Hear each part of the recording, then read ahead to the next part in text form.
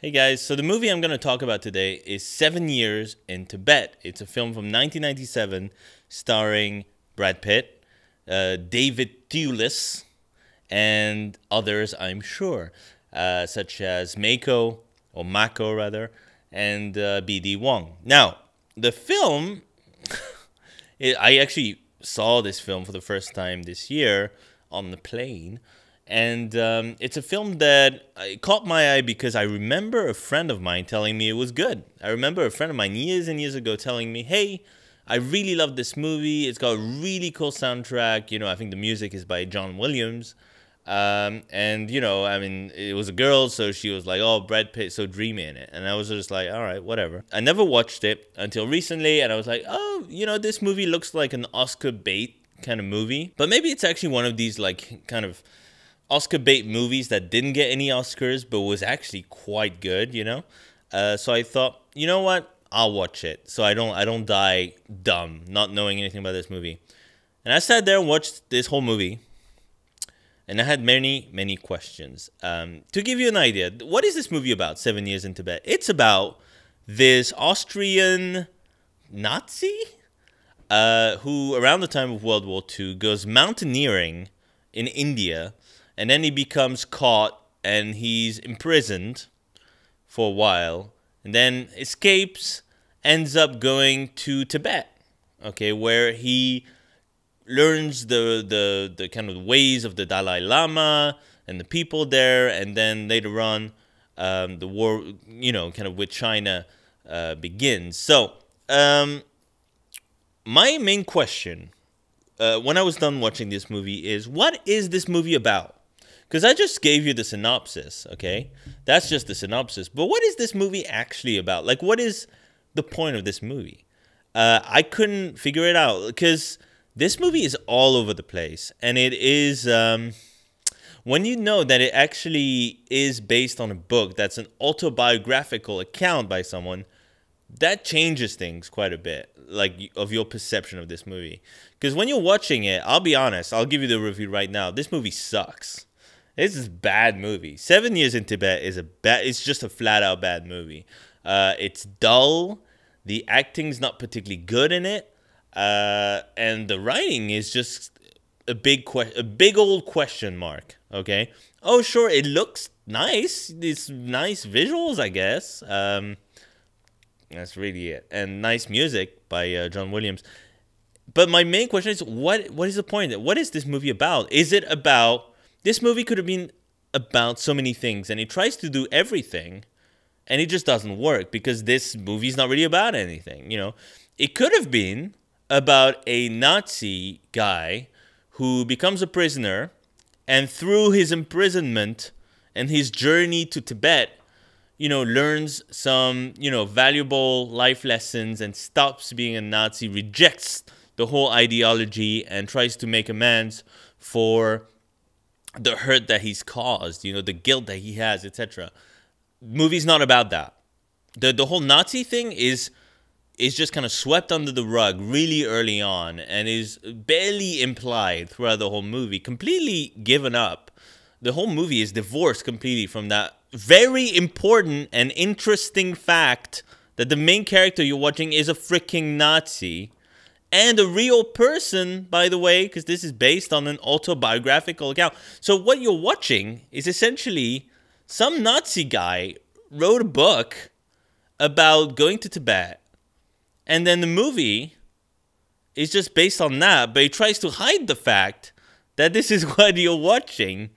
It's kind of weird. This movie is kind of weird. So it could have been about that. It could have been about some Nazi guy who stops being a Nazi because the Dalai Lama opened his eyes to just how bad that is. It's not about that. It could be about a guy's friendship with, like a Nazi guy's friendship with some nice guy who makes him basically stop being a Nazi later on, etc. through the kindness that he...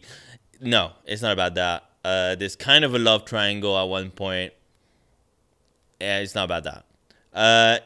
It could be about the war between Tibet and China, and Nazis' involvement in that, if there was any. Not really about that. The kind of China versus Tibet conflict happens later in the movie, and it really feels like it's really badly done, by the way. Like the whole thing about like the portrayal of the generals is so cartoonish, and when you read about the actual story of what happened, everything's kind of out of sequence in the events depicted in the film. So it's not even accurate. Like, it's not even good. And then Brad Pitt just feels really kind of like, you wonder, like, why is that character still here by that point? So you've got like a whole bunch of movies here that could have, each of them could have been about something. And they tried to do all of it in this movie. And what you're left with is a really, really boring, messy, horribly acted and written movie. And it's a shame. It's a shame because you had some nice visuals. You had some potential here. But man, from the moment where Brad Pitt opens his mouth and it's this horrible Austrian accent, cartoonish, it's like if you are talking like this. It's horrible. It's a horrible performance. I haven't checked. I wouldn't be surprised if Brad Pitt was nominated for a Raspberry Award, like a Razzie, back in the day for that performance, because that is a rough one. That is a rough performance. Really not good. There's some good performances in this movie, you know, like Mako is good, BD Wong is good, the girl in it is good, I forget her name, the little kid who plays the Dalai Lama is very good, David Thewlis is always good. I mean, I can't think of a time where he wasn't good. He's very, very good. I actually remember, I think Roger Ebert was saying at the time that they should have switched the roles, really, where David Thewlis is actually the main role, which actually kind of makes sense. I could see that. I could actually see that. Better still, just don't make this movie, because there's really, like, I didn't find myself emotionally invested in anything that was going on. I kept waiting and hoping that this movie was going somewhere, and it really isn't, you know?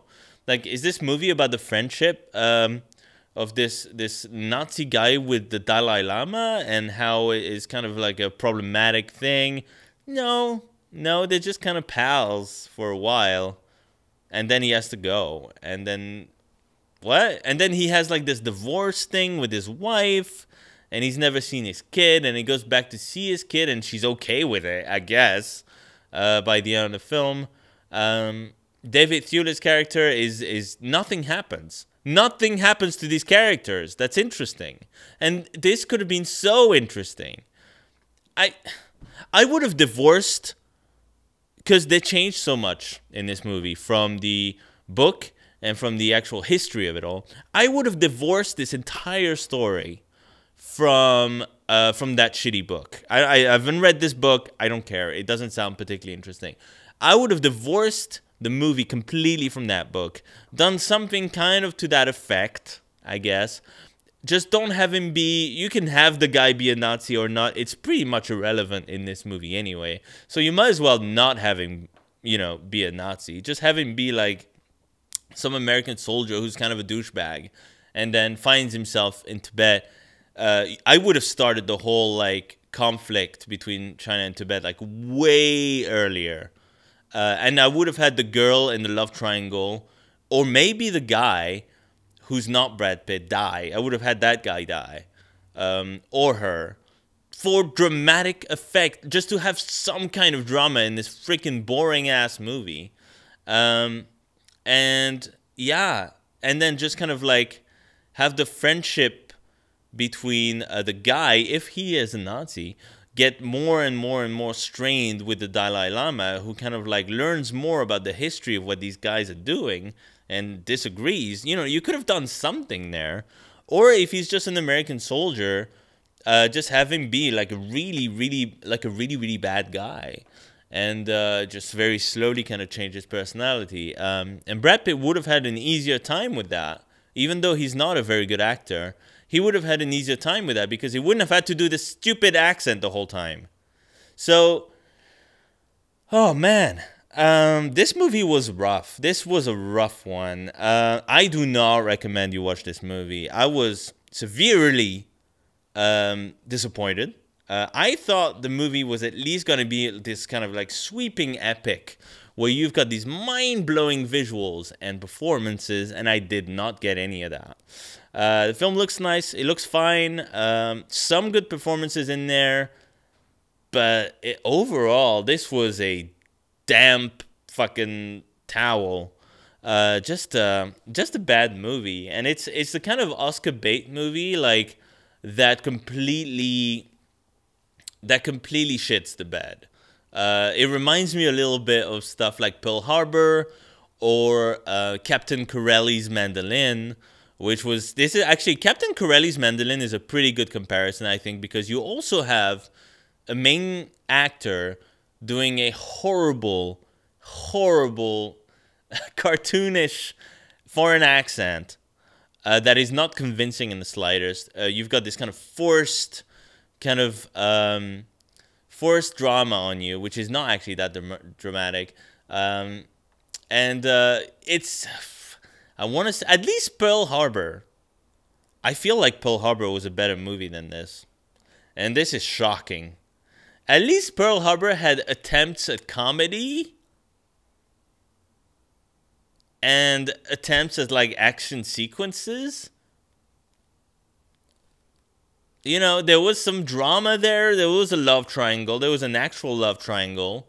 It was ridiculous. It's not a good movie. I mean, Captain Corelli's, Pearl Harbor and this movie are all quite bad. I feel like Pearl Harbor, purely from an mindless entertainment standpoint, there was more to look at in that movie. You had Cuba Gooding Jr., you had Jennifer Garner in there, I believe. You had something there. Same thing with Captain Corelli's Mandolin. You had a solid cast. You had Nicolas Cage hamming it up. Nicolas Cage can make anything watchable, and this was kind of one of his more ridiculous, serious performances, in my opinion. You had Penelope Cruz as well, who is good, always good value. Not so much in that movie, but, most of the time. You got some entertainment value there. This movie, Brad Pitt, is boring as hell, and his cartoonish accent, it's not even fun. It's not like fun cartoonish. Like, at least give us like 12 Monkeys, Brad Pitt. I don't know. What we got was Meet Joe Black, Brad Pitt, with a goofy accent, which is just frankly annoying. So I can't, in good conscience, recommend this movie. This is an entirely skippable movie, and it's you're not going to learn anything from this movie. You're not going to really have, the film's not going to pull at your heartstrings at all. And it's not anything. It's just kind of a waste. It's kind of a waste of money. And the shocking part of it is that this movie did okay when it was released. Like, I'm pretty sure it made pretty much double his money back or something close to that. So, yeah, it didn't get any Oscars, but I feel like it got like Golden Globes or something. It got something. And I'm just like, wow, this was bad. This was bad. Even for a movie that I will sit and watch on the plane, that was bad. You know what? Like, I was on the plane after that, and someone, like, in a different, seat was watching Aquaman, and just watching them watch Aquaman without the sound on was so much better. So much better than just sitting there miserably waiting for something to happen with any meaning to it whatsoever in 7 Years in Tibet. With the sound on. So that tells you something. This really felt like 7 years long, this movie. It's a long movie, but it's not that long. But man, it feels... Oh man. I would say, if you want the kind of experience that this movie is going for, watch Merry Christmas, Mr. Lawrence instead. Oh my god. It's basically this movie just done 100 times better. Like, it's what this movie wants to be. This movie wants to be Merry Christmas, Mr. Lawrence, and fails completely, because in Merry Christmas, Mr. Lawrence, you've got some gorgeous visuals and cinematography. You've got a really, really good performance by David Bowie. Stunning soundtrack by Sakamoto. And then you've got this really, really kind of abstract scenes that really make you think and, you know, there's some deep meanings in there. You know what the movie's about.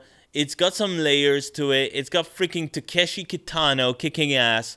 Just a really, really good movie. So please, for the love of God, skip 7 Years in Tibet and go watch Merry Christmas, Mr. Lawrence. Really, really good movie. Well worth it. Well worth it. It's about David Bowie's this prisoner of war, British prisoner of war, and about him, you know, having to deal with the Japanese soldiers, etc., and the bad stuff that happens in that prison, and him trying to escape, yada, yada, yada, flashback to his past, etc. It's just a very interesting movie, which this is not. So thank you for watching this video. I enjoyed talking very briefly about it. I don't want to think about this movie anymore, so now I can finally just like erase my brain from whatever that was. See you guys later.